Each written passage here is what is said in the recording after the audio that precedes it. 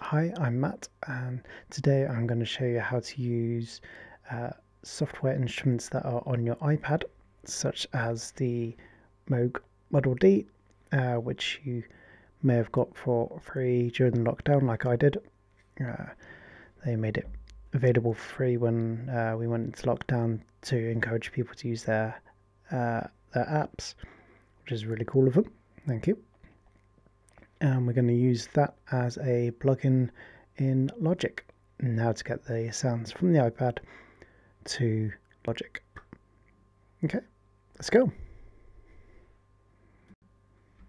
So the first thing you want to do is connect your iPad to your Mac via USB lead. That's pretty important. You can do it by Wi-Fi, but I find using the USB much lower latency, much better performance, so that's the way I'm going to do it.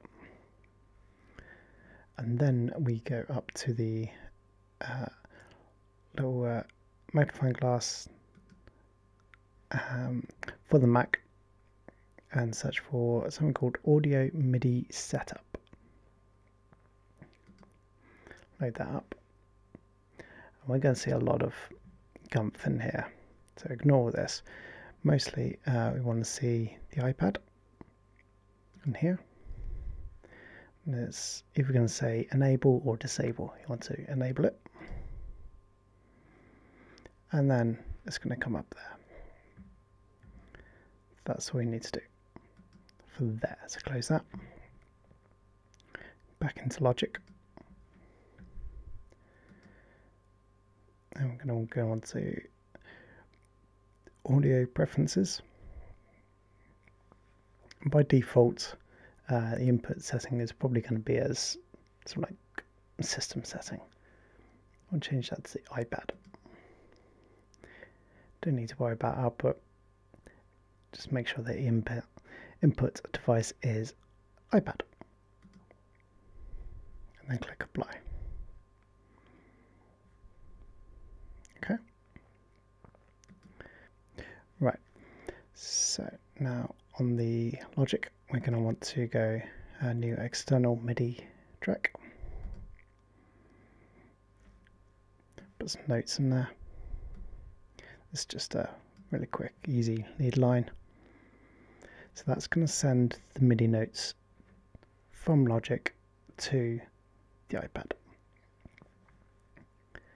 What's important here is to remember to go to here, MIDI out channel, set it to 1 most likely. You're going to want to change that to 1.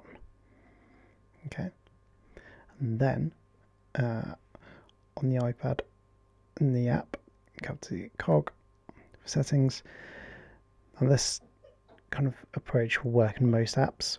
There'll be a similar kind of thing in settings somewhere in the MIDI settings. Look for MIDI host input channel 1. Set to any channel you want as long as it matches that MIDI channel we set there. So in this instance 1. I'm going to set the output channel to 1. Doesn't matter if it's the same as the MIDI, because this is concerned with audio rather than MIDI, so I'm going to set that to 1. I'm going to show you why in just a sec.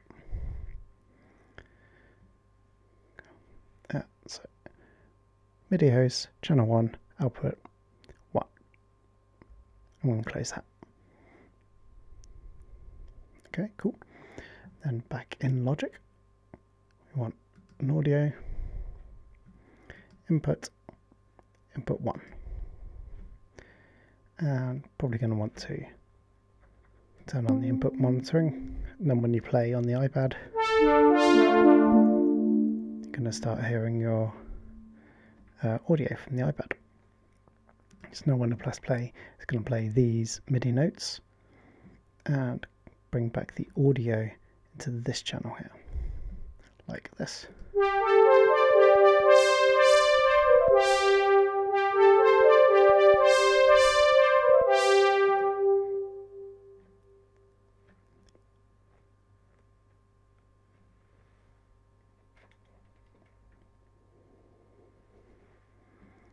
And it's as easy as that.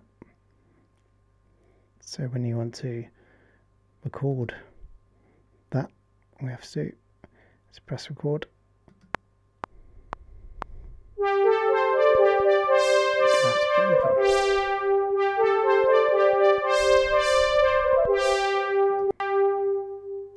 And there you go.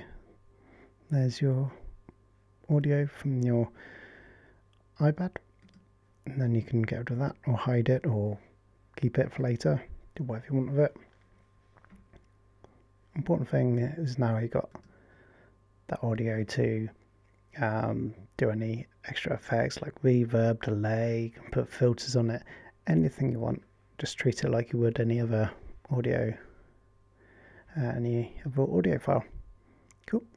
I hope this has helped. Let me know of any questions or comments down below, and I'll see you next time. Take care.